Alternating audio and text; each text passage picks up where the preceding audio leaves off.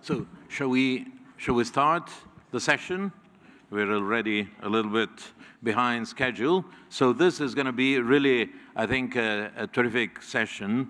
I was attending a conference, as Marcus Grant mentioned earlier, last two weeks ago, on game changers. How we're supposed to change the game in order to actually be more effective. And here we have 3 cities that have been doing this consistently, and so we will see what they are going to tell us. But before then, I have to sort of introduce this panel, and essentially the program will run as follows. So first I will speak for a quarter of an hour. Then with each of the 3 cities will get half an hour, and then we will have a quarter of an hour session. But of course, if you have a very, very sharp and urgent point to raise, please do so, because that might stimulate and make it very, very lively. I'm not going to have any exercises as Marcus Grant has, but I did bring some puzzles.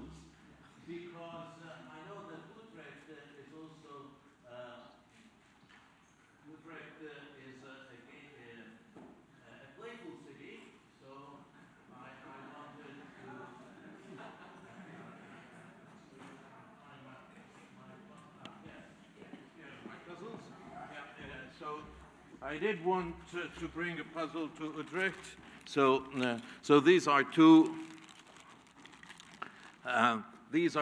just two symmetric bricks, and you have to build a pyramid for that. So if you sort of I wouldn't say bored, because it's going to be a very exciting session, but if you want to try your I can't say luck, your skills at this, and then I want to have also a volunteer wearing a jacket, please, just because it's a playful city. Can I have this?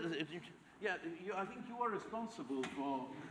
I think you're responsible for this meeting. So let me. I think you're responsible for this meeting. So please stand up for a second, and you can hold the microphone. And so I will put this little trick in your jacket, and you have essentially to. Take it. No. You have to take it out. Yeah. Right now. Yeah. No. during the talk. So.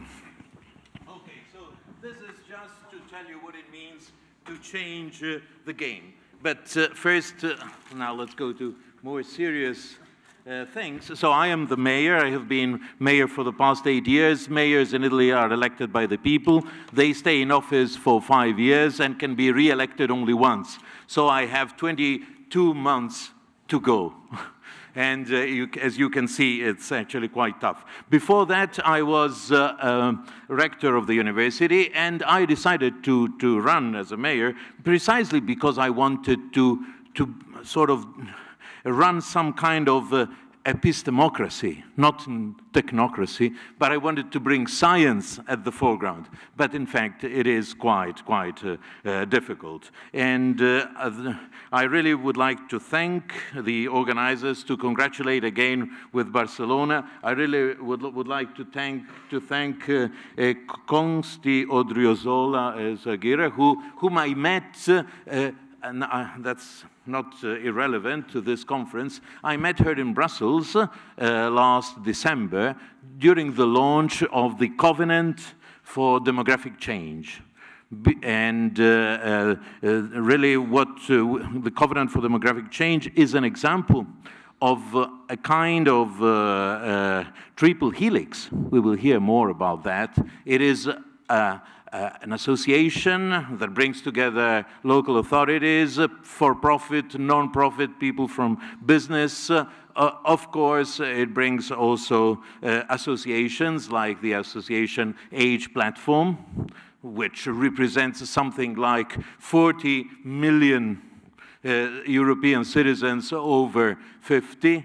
And what we try to do is we try to define policies for enhancing the quality of life of our elderly, because in fact we are witnessing a demographic change. It has been mentioned, the issue of elderly people, but look, if you take just about any indicator and you sort of consider the next 50 years, or you consider a 50-year span in this last century, you will see that all age-related indicators will double in 50 years.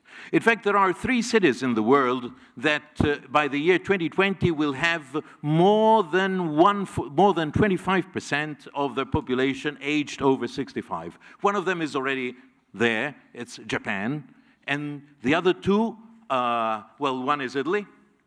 The old age index in my city is 216, meaning that every 100 under 14, we have 216 over 65.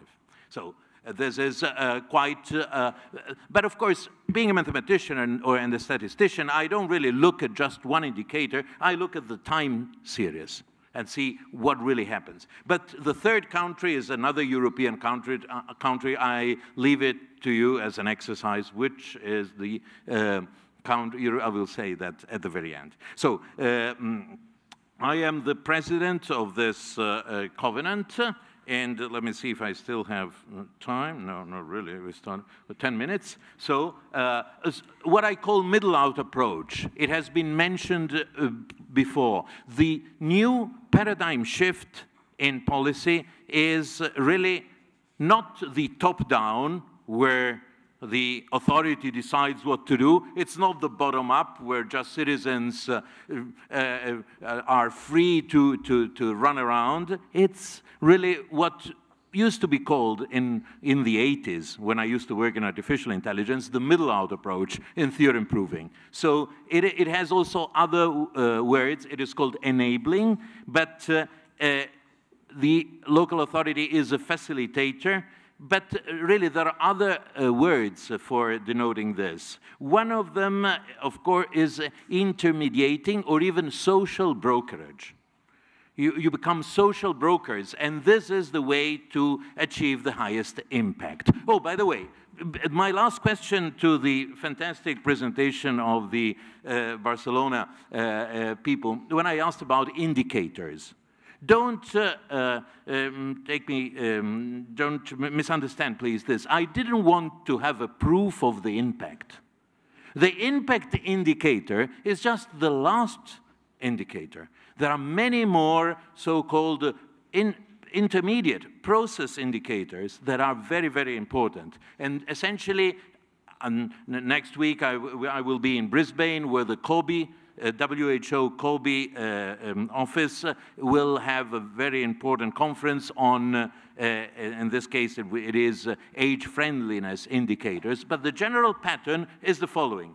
You have input indicators, then you have output indicators. But that's just half of the story.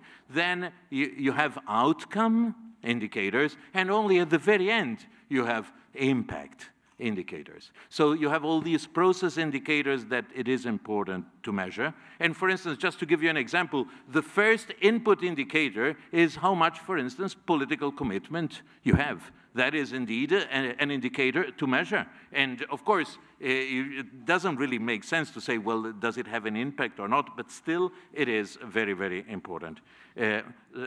So these are examples of middle-out, very successful initiatives I have done. This is on contrasting cognitive decline. Oh, by the way, here it's fantastic, because here you are all multilingual. You know that very recent findings on Alzheimer and on dementia prove that multilingual communities are much more resilient. And the reason even people after stroke have a faster recovery. And you know why? Because in a multilingual context, you are more trained to compensate. And there have been really extraordinary medical evidence. You know, they have taken groups of people with having the same cognitive capacities, and then they have scanned their brains with a 3 Tesla machine in order to see how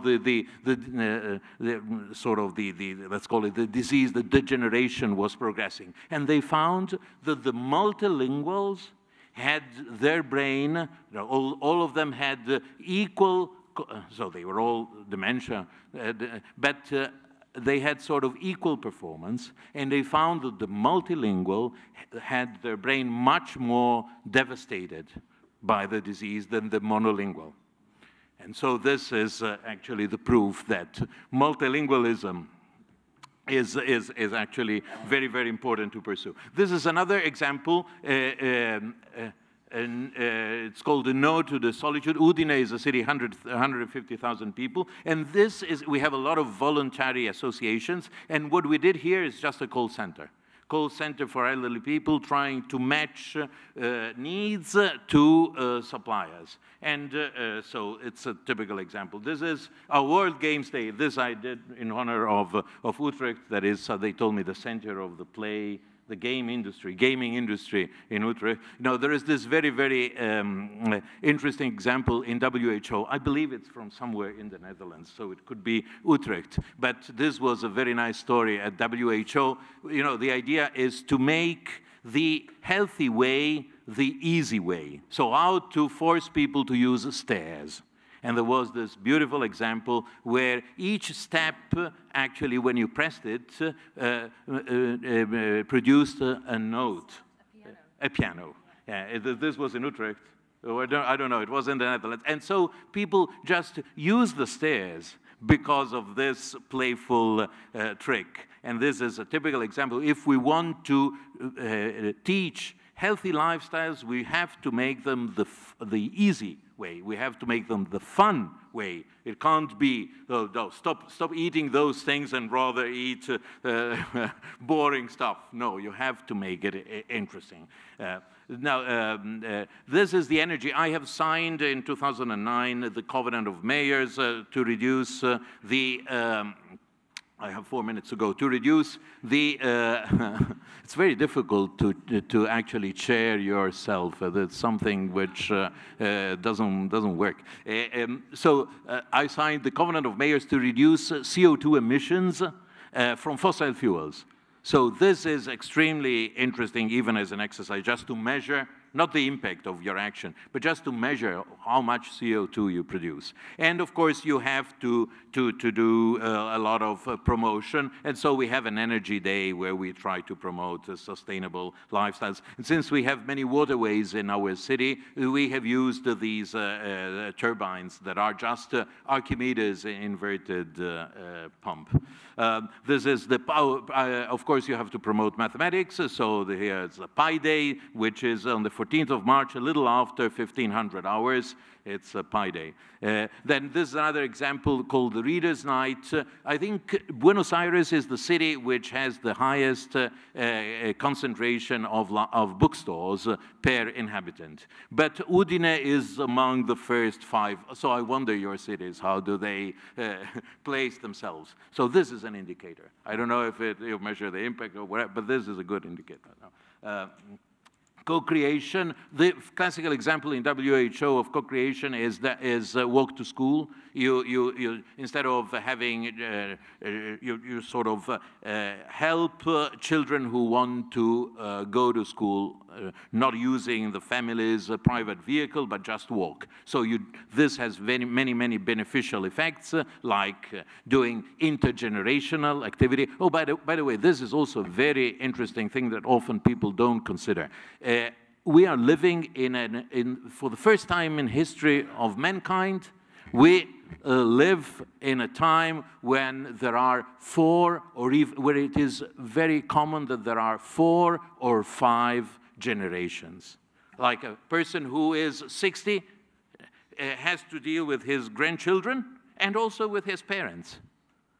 4 layers. When classrooms from the primary school visit me at the town hall, I often enjoy asking them, so how many of you have a great-grandfather? And a few hands are risen. But I say, no, I meant also a great-grandmother. And then lots of hands, rise because they take my questions always very seriously. But in the end, you see, there are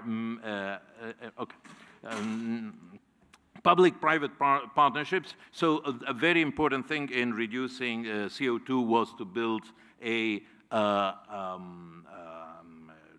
district heating system with cogeneration, because I don't know here in Spain, but in Italy, from the electricity from the mains has an efficiency of 35% from the primary energy source.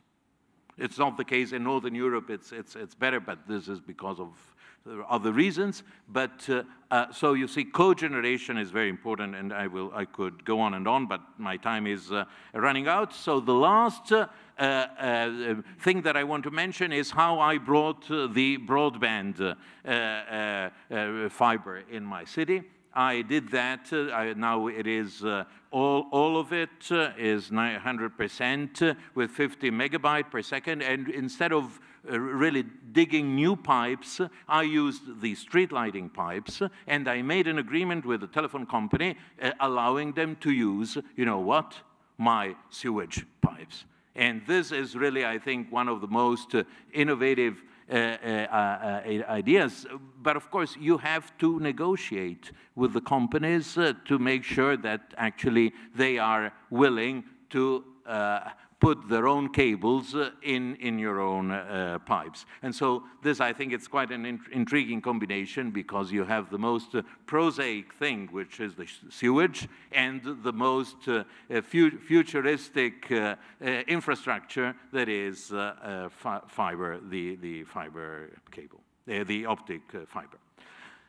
This is about it. Some ideas on this paradigm shift and on how to actually go about in changing the game. And now the first speaker is Sandro Petruzzi from Torino. Torino is a very, very important city in Italy that has about 1 million citizens, that is currently undergoing a huge reorganization setting, because they are building what is called a metropolitan area. And so we will, I think, hear from him how the issues of health and energy are addressed in this huge governance change that is the making of a metropolitan area.